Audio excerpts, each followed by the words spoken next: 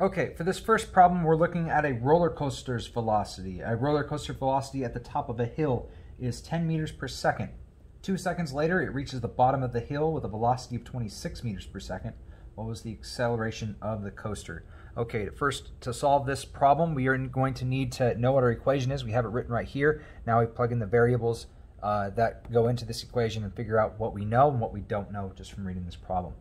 So we have a roller coaster's velocity at the top of a hill is 10 meters per second. That is its initial velocity. So we would write 10 meters per second there.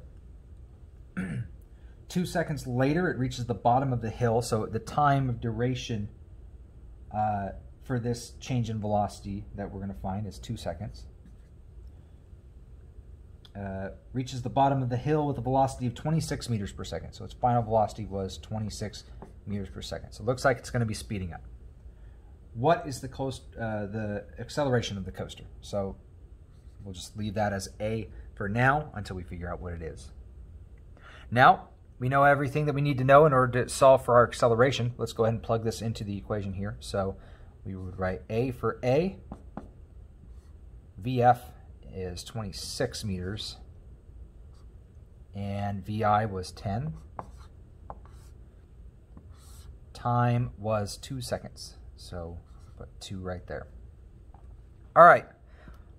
This is going old school here. We're at PEMDAS. This. If you guys can do this, I'm going to say there's nothing in this world you can't do. If you can follow this to an extreme level of competence, you are an exceptionally smart person, especially when it comes to math and everything else. So start off those in parentheses. We'll go 26 minus 10. 26 minus 10 is 16. And then 16 divided by 2 is 8. And that would be meters per second squared is what this roller coaster's acceleration is. Step 1, do what's in parentheses. Step 2, there's no exponents, there's no multiplication going on. We do have some division though, so we'll go 16 divided by 2. That gets us our 8 meters per second squared. Meters per second squared is just the units for acceleration because it's changing in meters per second. Let's go ahead and look at another problem. All right, for this one, we got a boy who throws a ball straight up into the air. It reaches the highest point of its flight after 4 seconds. How fast was the ball going when it left the boy's hand? Now, this one kind of requires a little bit of prior knowledge concerning objects in motion, in flight, I guess, when there's only one force acting on it, which is gravity. So if a boy throws a ball straight up into the air, it reaches its highest point of its flight after 4 seconds. So the time we know is 4 seconds. When an object reaches its highest point, and I'll draw this really quick. So here's the person right here. They're throwing the ball, it's starting their hand, and it goes up to here. When it reaches that point, it is no longer moving. We'll redraw this here, and we'll pretend that this person threw it exactly straight up, so it goes straight back down. When it reaches its highest point, it's no longer moving. If I was to snap my fingers, turn off gravity, its velocity will be 0, so it would effectively stay right there in place. So this would be its final velocity after the kid threw it. It would be 0 meters per second. How fast was the ball going when it left the boy's hand? That would be its initial velocity, so we want to know what VI is.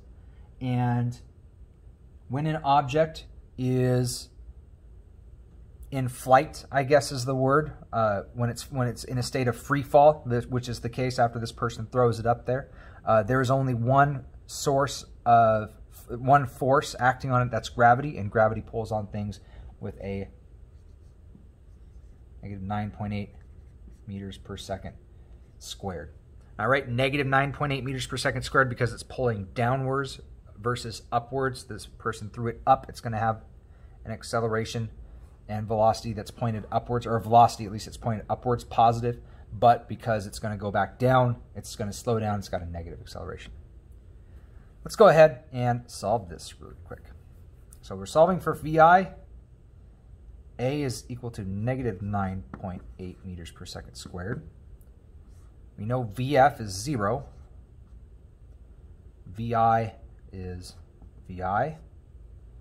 And the time is 4 seconds. We'll get rid of that unit there, clean it up a little bit. Okay, first thing we gotta do is multiply both sides by 4. So we can't do anything with that VI there. And that comes out to, I believe it's 39.2, I think. 4 times negative 9.8.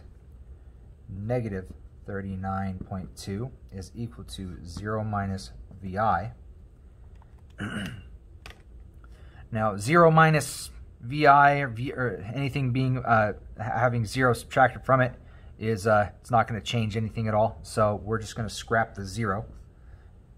Negative 39.2 is equal to negative VI. And what this is, negative variable here is the same thing as negative 1 times a variable. So we're going to divide by negative 1 to both sides. And our initial velocity would be 39.2 meters per second. Okay, for this one, we have a child dropping a ball from a window. The ball strikes the ground in 3 seconds. What is the velocity of the ball the instant before it hits the ground? Okay, in this case, the initial velocity is going to be when the kid's holding the ball in his hand. So this velocity initially is going to be 0. Time it takes is 3 seconds. Kind of a decent height to drop a ball from. We want to know the velocity of the ball the instant before it hits the ground. So that's going to be its final velocity we're trying to figure out. And its acceleration, same thing as the last problem. This is a ball that is in free fall or in flight. The only force acting on it is going to be gravity, which pulls things down at about negative 9.8 meters per second squared.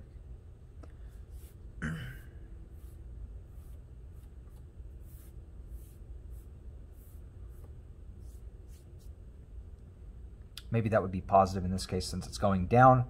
I'm not really sure, but we're just going to go with negative 9.8. Negative meaning it's going downwards. We'll just call it that. It's getting closer to the ground. All right, plug everything in. A is equal to negative 9.8. That will equal. Let's actually take a moment, write this up here.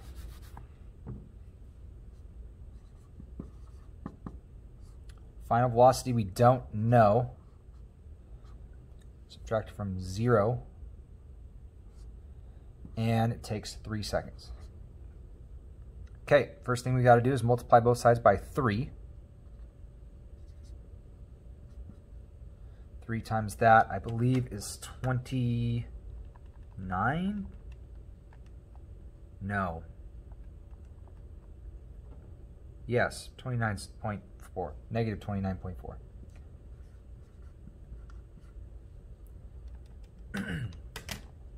That equals VF minus 0. And we would just add 0, I guess, but since adding 0 doesn't do anything, we just get rid of that 0 because 0 doesn't do anything to this at all. VF would equal negative 29.4.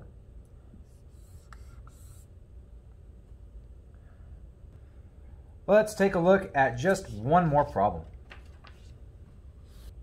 All right, for this one, how long will it take a car to go from a complete stop to 44 kilometers per hour if they are accelerating at 5 kilometers per hour squared? That is an odd use of units for acceleration. So let's put in the acceleration here. We know that, 5 kilometers per hour squared.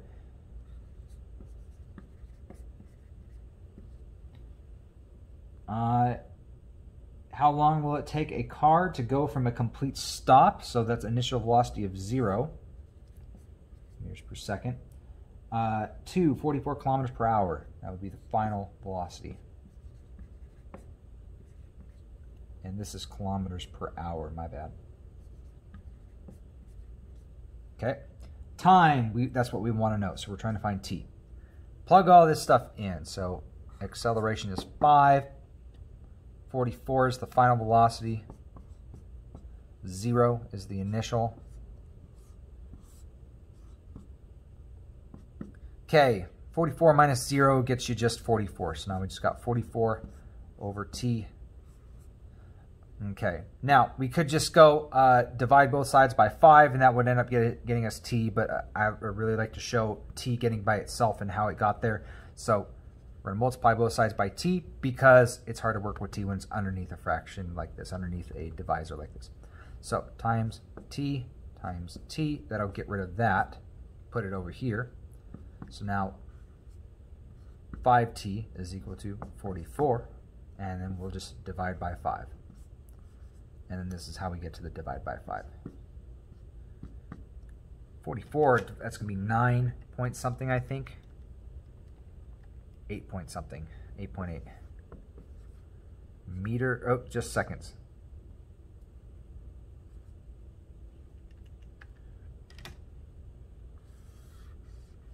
That is a slow-moving vehicle.